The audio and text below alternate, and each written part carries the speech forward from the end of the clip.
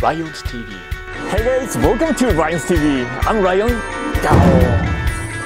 So in this video, I'm gonna show you how to get to Universal Studio from Shin Osaka Station.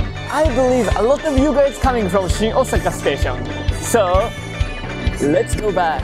Well, so at first, you have to find a transfer exit for the JR line and have to reach to the Osaka Station. Alright, so let's go. This time, we use JR line to get to Universal Studio Japan. You can use Midōsuji line, but it is more complicated and expensive. So just use JR line.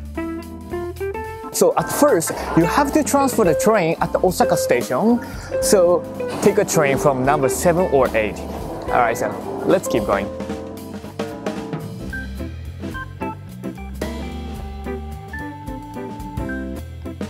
It's only the one station distance. However, I don't think it's a walking distance, so you'd better take a train. Alright, so let's take a train.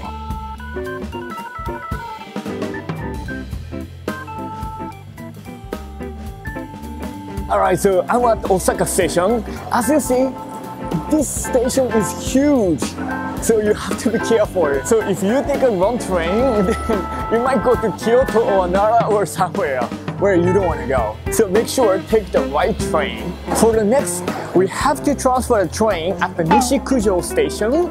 So try to take a train from lane number 1. Alright, so let's go.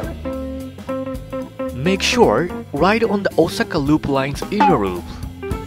If you ride on the outer loop line, still you can get to Nishikujo, but it will take 5 times longer than inner loop line. Nishikujo right now, so Universal Studio almost there. Just take a train front of the train, which is lane number 2. Alright, so I'm at this Universal City Station, almost there. Universal Studio is right next to the Universal Citywalk. There are many souvenir streets and restaurants. Even only the Citywalk, you can enjoy it. Alright, so here I am at the Universal Citywalk. If you want to know how the Universal Citywalk looks like, please check my other video. So hope this video can help your Osaka travel. Thanks for watching my video and please subscribe to my channel. And if you like the video, please thumbs up. And also please check my other videos as well. Thank you very much. Arigato. So bye bye.